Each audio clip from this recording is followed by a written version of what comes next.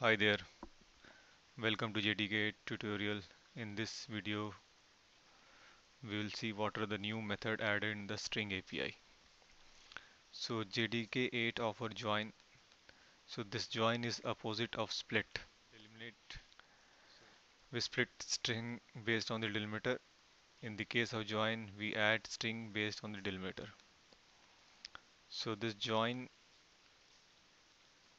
has two overloaded version which accept a character sequence and where are character sequence, and other version is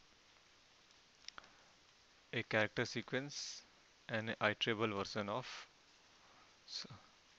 collection like list and set. So once we run this program, we will see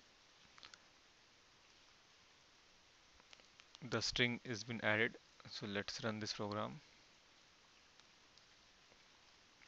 You can see the output Java is cool, then the delimiter is space here. This is the space delimiter and the output is message. Then the delimiter is hyphen here.